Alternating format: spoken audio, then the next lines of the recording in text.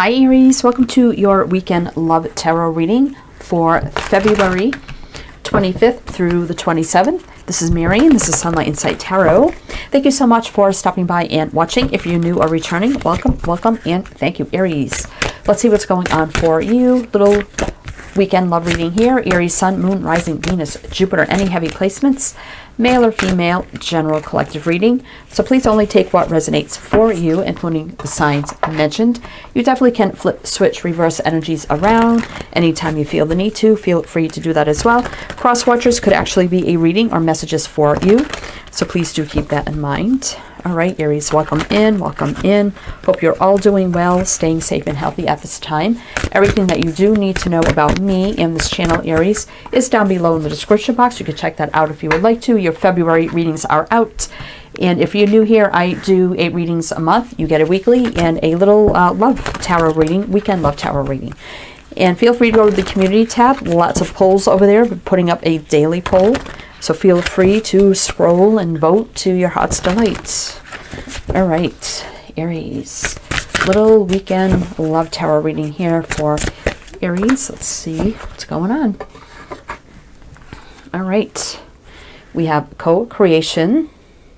We kind of see heart on fire there. So, and we have conclusion, 12, which is 3. 3 is, you know, the number of, it can be teamwork, collaboration, growth, expansion, coming together in some way, shape, or form. And we have service. I feel good when I can help others. It could be that, kind of an odd message, but let's fix my chair here. I almost feel like maybe somebody was in the service. Maybe it's the end of their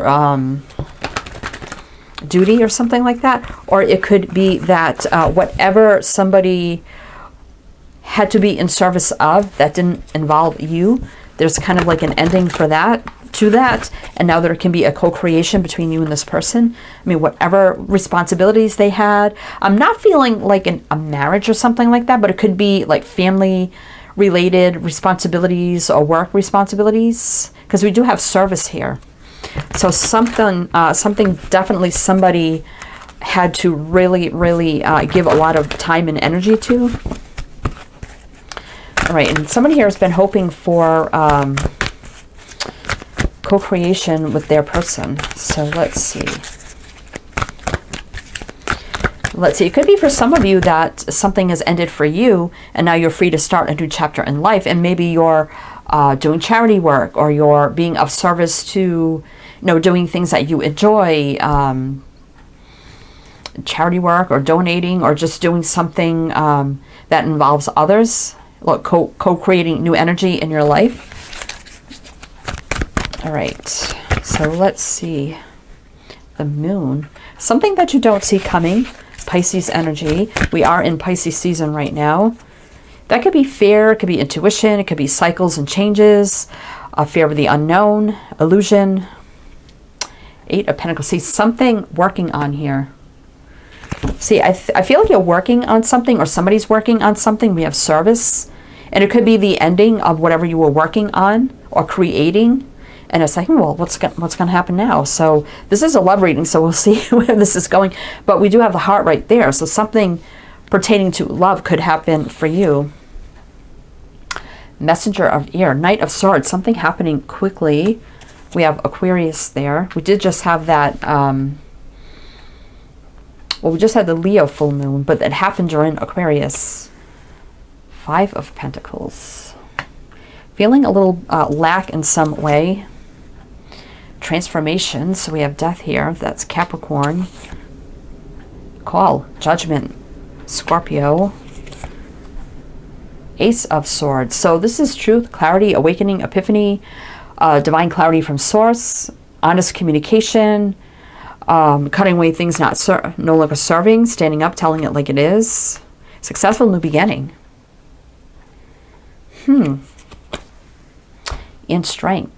Leo energy. Wow, I was just thinking of Leo. So, I mean, we do have that Leo full moon, which we just had in Pisces season. But the Leo full moon did happen during Aquarius season, which is right here. So we do have Pisces, Aquarius, or another air sign, Capricorn, Scorpio, Leo. Four of Pentacles. Very stable, grounded energy here. A lot of holding on, yet holding back. Fix my chair here. So, let's see. 10 of Cups. So you're about to be very happy and fulfilled in some way. 7 of Wands. Fighting for something or fighting through something.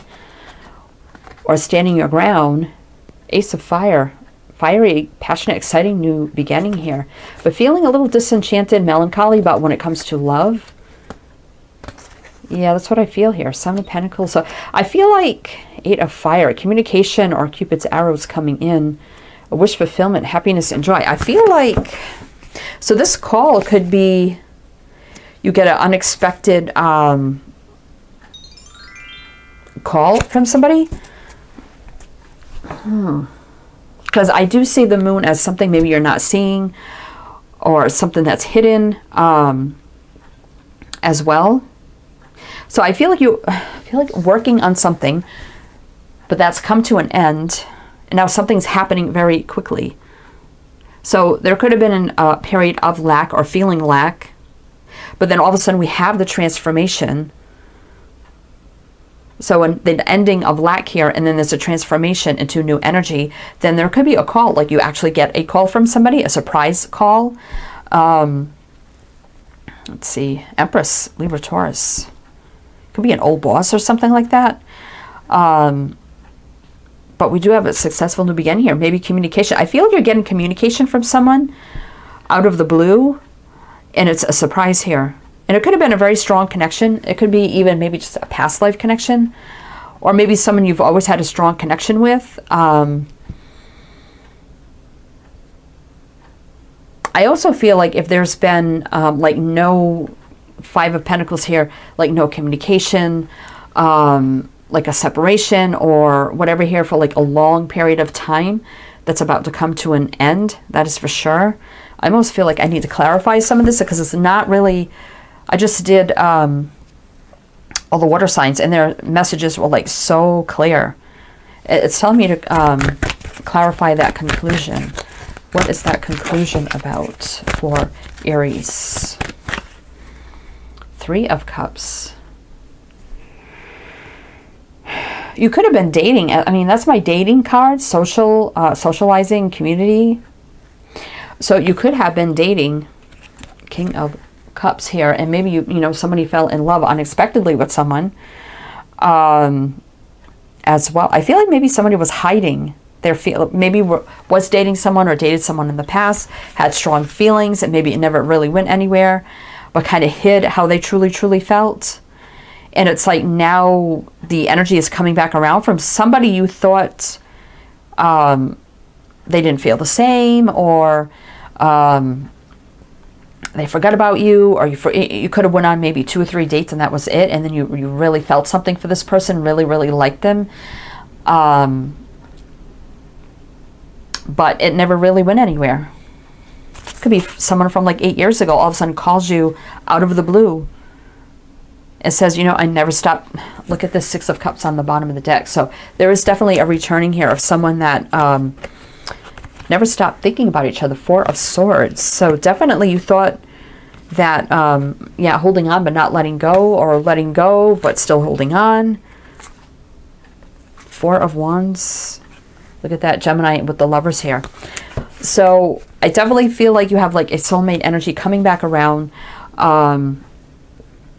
You thought this was something that was nothing. Even though you felt like you could really like co-create with this person, get to know them, like you were starting to like really have feelings for them, starting to feel like a strong connection. It could have been more than 3 dates. I mean, there could have been 3 very intense dates as well. I mean, whatever that means for you. You know, maybe 3 to 6, maybe even 8. I don't know, but I feel like all of a sudden you get an unexpected call from this person. You know, life review, relationship review here with Judgment. And someone coming in with truth and clarity, like even though it's been a long time, I, you know, did have strong feelings for you. So there is a transformation here. Wow. All right, Aries. So let's see. It's like we have a clean slate here. So free here to write a new chapter. Somebody is returning. Someone that you never ever thought you would see again, hear from them again, or anything like that. All right. Let's get you. Okay. Yep, we have evolution. You realize that obstacles are merely lessons on your path to love. So something will evolve here. Friendliness. It could have been started out as friends and maybe you kind of dated. Or it could have been FWB. I mean, whatever that was for you. You are able to recognize traits in common with another in order to forge love-based connections. Wow. And vision. No matter what, you see the bigger picture of a loving, just universe. You guys never stop thinking about each other. Maybe had visions of each other, maybe through dreams, deja vu, or just thinking about each other as well. Let's get, I don't know, I feel like we need one more here. Commitment. Oh my goodness. You dedicate yourself to your beliefs wholeheartedly, knowing that love is the essence of your very being. So you're going to be in a commitment with the person, and it was the person you least expected. That's somebody very humble as well, humility. Wow, Aries. All right, Aries, that's what I have for you. So I hope it helped, resonated. Again, thank you so much for being here. It's truly, truly appreciated. We do have Pisces up here as well. I mean, we have Pisces here twice. Wishing you the best. Again, don't forget to check out your February readings as well. Keep an eye out for the weeklies and weekends coming up. And don't forget to vote on the polls if you like to as well. So wishing you the best, and I shall see you next time.